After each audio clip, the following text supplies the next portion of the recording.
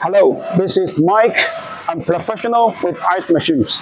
Here I'm making a video to show 4 startup of 20 ton per day capacity flake ice machines.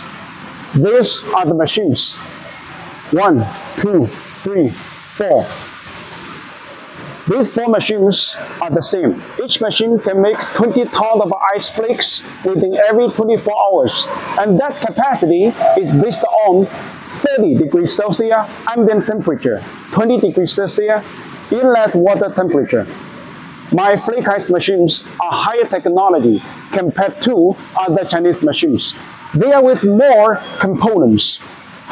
These additional components can make the systems more efficient. So the ice flakes made by the machines are stronger.